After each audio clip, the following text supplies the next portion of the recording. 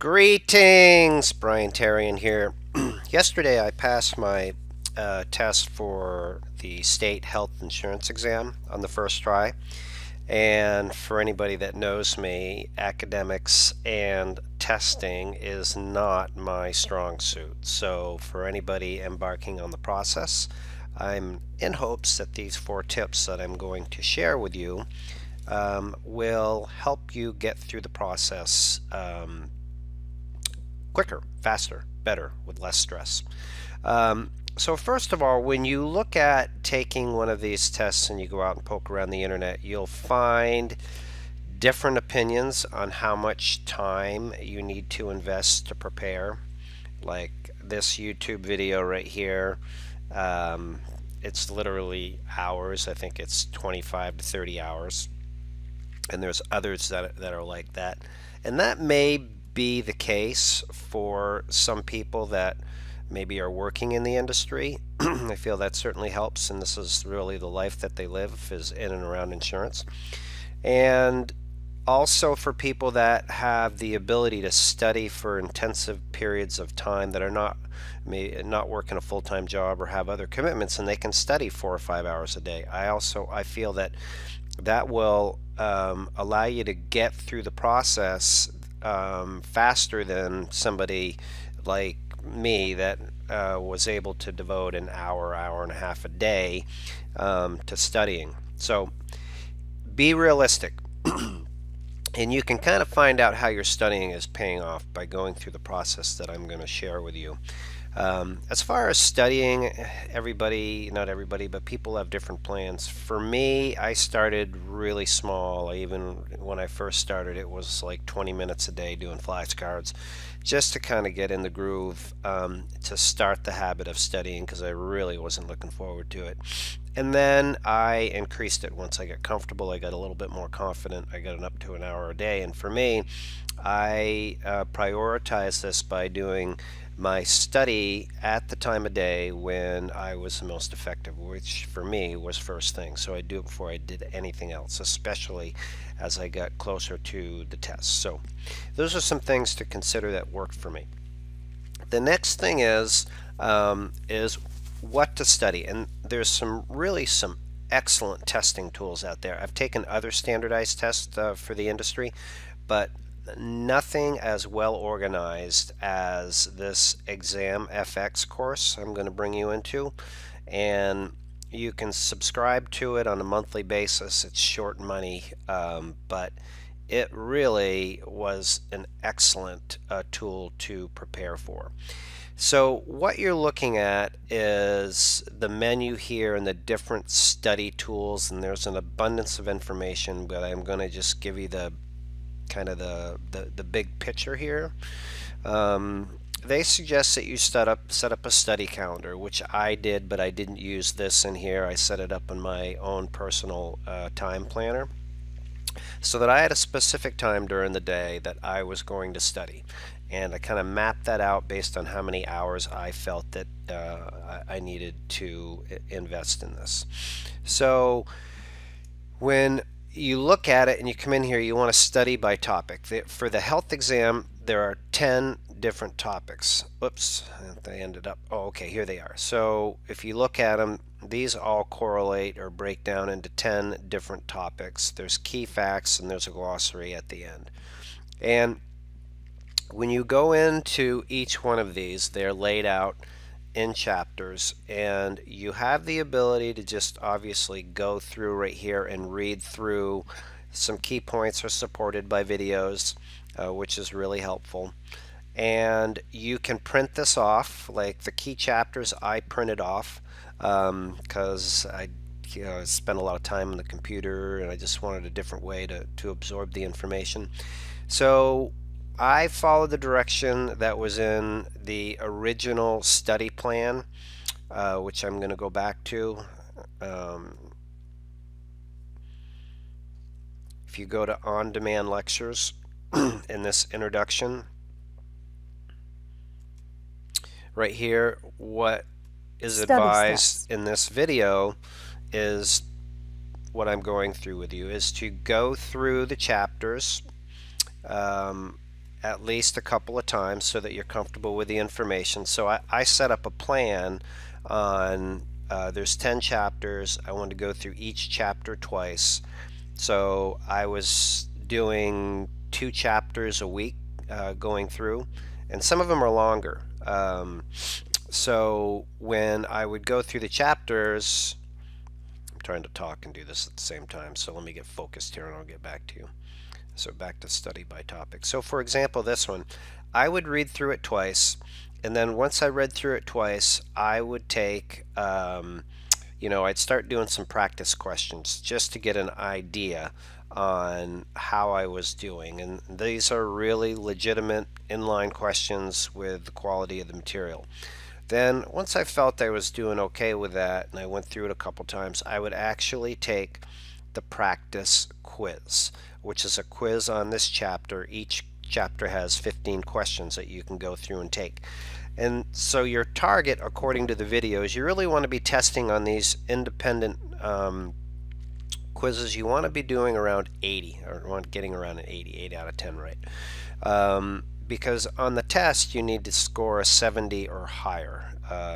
And I don't know if that's in all states, but that's what it was in Vermont.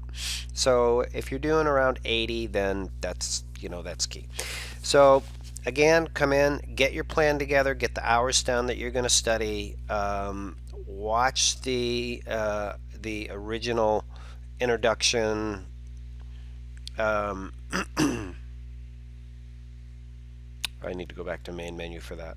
So go into on-demand lectures and watch the video there, and then just start studying. Now also, to support the text studying, there's other really cool tools in here. There is let me see, where is it here? There's an audio library, study by topic. Oh, on-demand videos and lectures. So there's short little audio clips and videos on different topics. That's really super helpful.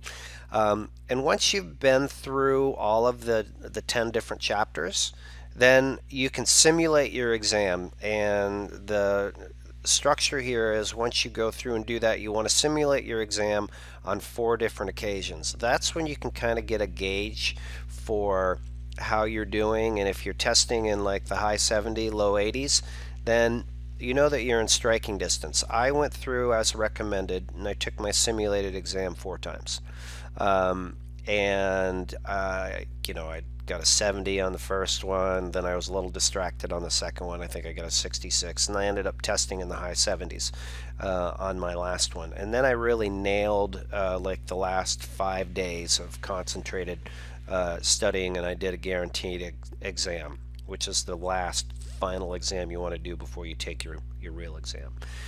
Okay, so it's a lot of information, but it's all supported by the structure that is in the on-demand videos that I showed you. Okay, so a few other things I want to share with you that I found that were really helpful. Let's go back over here. Okay, so we talked about ExamFX, follow the directions in the course, quiz, test, etc. Is to print off your state exam outline. And this is prometric.com, and the testing is done through this organization in Vermont. It's authorized. I think they do it in all states, which the state insurance agencies hire this organization to do their official testing with them. So when you look at doing that, printing it off, what that will help you with is, pardon the barking, that's going to end here in a moment, is it will show you the topics that are being tested. Like this is insurance regulation, which is one of the topics that is covered in ExamFX. So if you look at study by topic and you pick one, insurance regulation is right there. So what these folks have done at ExamFX is they basically just zeroed in on the outline of what's going to be tested from the state. So if you look at this, this shows you that 5% of the test is questions on insurance regulations. And So you can go through here and you can see what you're going to be tested on, which will help you prepare, because not all of the chapters are weighted the same. So let me see here if I can find ones different on here. Okay, so here's one. This chapter, 11% of the test questions are going to be here. So print that off, look at it. I didn't find any surprises on it because the what was in ExamFX was in line with what was here. So this is what I did when I started to get to the last phase of testing. Is I prioritized the chapters in order of how many questions were going to be in each area. So for example, medical plans. There was 18% of the test was going to be on this. It was the highest amount. So that's where I really zeroed in my time, and that was my final chapter quiz test that I did on it. So I want to make sure that I was really going to do that well. And then on insurance for senior citizens, 13%. So I made sure I tested well there. Insurance basics, 11%, and so it just went down. And some of these are only worth 5%. So I mean, you want to certainly make sure that you get through those, but if you're going to master those and you're going to tank on the chapters that are 18% of the questions, then it's not going to be an effective test strategy. One other thing I did when I was testing that helped me out is, let's see if I can scroll down here and find it. Oops, I might have to go to another page. Is once you're done a chapter quiz, you can you get the answers that you got that were wrong, and it will show you the areas that you're doing good in, and it will show you the areas that you're doing bad in. So I'll slide this screen over and give you an idea. So I created a Google Doc and I kept all my notes in it. And so when I went through and I did my chapter quiz, this was disability income related. I got a 60, a 50, a 70, and a 70 at the end. But on my fourth test exam, and I would go down and I would take down the questions that I'm getting wrong. It's all copy and paste from when you're done the exam. So I could look at it and, like presumptive disability, I misunderstood that. So I kept getting it wrong. See, I got it wrong on the first, on the second, I got it wrong on the third.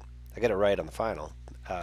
So if you can look at that and you say, okay, well, these are my weak spots, and then you can focus in on that. So after you do your test, they'll give you the questions that you got wrong, and ExamFX will show you which questions you got wrong, what your answer was, what their answer was, so that you can kind of accumulate all of this information for you. So it really helps in the process. All right, so let me see what else we have here. So once you've gone through and you've done your final exam, I suggest that you go out and study some tips on how to take standardized tests. Like I have one here. If you look at the bottom of my screen, I just typed in YouTube. I think I typed in standardized test tips for health insurance. But if you also put in insurance licensing exam tips from Kaplan Financial Education, or if you're watching this and there's a website associated with this, I'll put the direct link in here. But what I used and I found really helpful was these two ladies right here, and they gave some really solid tips on how to prepare, some of the things that, like, not to really cram the day before, and how to ease into it, what to do the day of the test. But what I found really helpful is they gave some key tips on how to look at and deal with each question. For example, one of the tips was read each question 3 times and the answers 3 times, even if you think you know it. Because what I found in testing is I didn't do that. Is I was in practice testing, I was reading through once and I thought I read the question right, and I didn't always do it, and it's stuff I knew, but I just answered the question wrong, which is frustrating. So they really knocked out a lot of that, and they taught you how to deal with questions that have at the end "except" on it. So as you get closer to your final exam, check this video out and prepare for it. So that's it. I mean, for me, if I added up all the hours, it took me studying an hour, hour and a half a day for 3 months, and that's 5, 6 days a week. So, and I got more than enough to pass the tests. So, I expect that somewhere between doing this 30 hours and 100 hours, then you can pass your exam. That's my experience. So I hope this helps you get through your exam and you go out and you're able to help a lot of people make the right decisions on their health insurance. Thanks.